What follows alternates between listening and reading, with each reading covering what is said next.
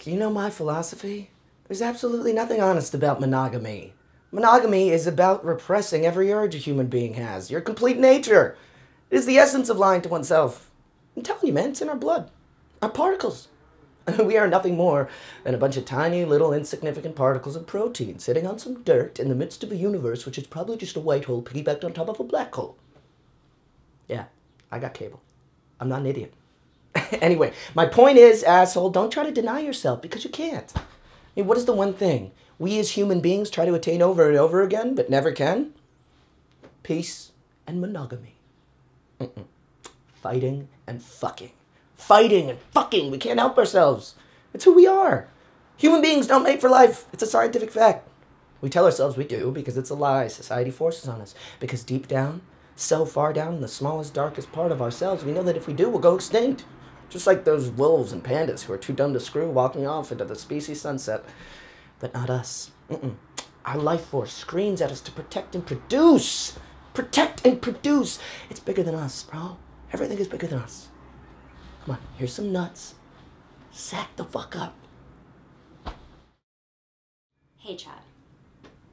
Back for some lovin'? No, I'm not. You sure? I'm sure. Well, I can't really do anything else at the moment. Really busy. Chad, I think we should break up. Cool. What? Did you just hear what I said? Yeah.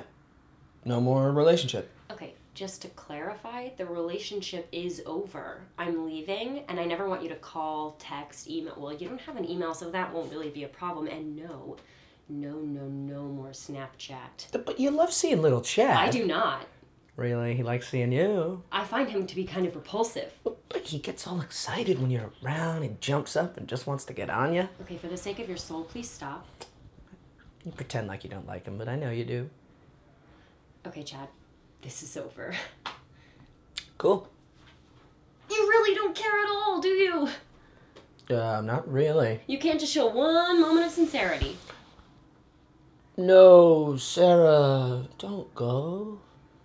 You smell decent? God damn it, Chad. After everything that I've done for you, you probably wouldn't have graduated college if it weren't for me, and the most you can give me is you smell decent? You smell pretty good. Okay, I'm leaving you, and I'm never coming back, you poopy pissy head. Poopy pissy head? I don't know. Goodbye forever. Why is it that every time we are in this restaurant, we get into an argument? But it always seems like the same one. You tell me I don't listen to you, I tell you you don't listen to me, and then you say that I don't appreciate your cat enough, and then I say you don't even have a cat. So yeah, right now, I'm gonna stop us before we even start. I'm not gonna say what I know you want me to say, because I don't want to fight with you. Okay, I love you. Even when we have these stupid arguments, I still love you.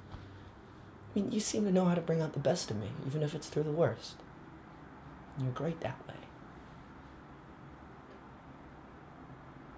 Well, why do you have that look on your face? I'm trying to have a tender moment with you in this god-awful restaurant. No offense, wait, staff, you guys are doing great. And here you are giving me a look like I just set your grandmother on fire. I don't even know your grandmother. What did I do? Did I say something wrong? Is this the point where you tell me that I don't appreciate your cat enough, or that your mother hates me, or that I shouldn't have mentioned your grandmother because she's an evil witch who tried to eat a school bus full of kindergarten kids? What is it? Just tell me.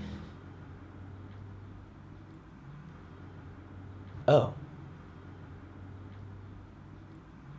You know me so well that you can bring me to a place like this just to get me all riled up, because you know that when we get home we get to have hot and crazy, not quite breakup sex. When you were talking about your actual cat, you were talking about your... Oh my God. I don't think I've ever been so turned on in my life. Oh, you just get me. Your homegirl, you know, I know your girlfriends back in the day, and you know, she was telling me that you were looking for somebody, and so I'm slim, but call me sugar, she thick, and call me looking, don't trip. You too good looking, don't slip. You could be looking at the future's Mrs. Sugar if she play her cards right. And you know, I'm getting that money, I tell you.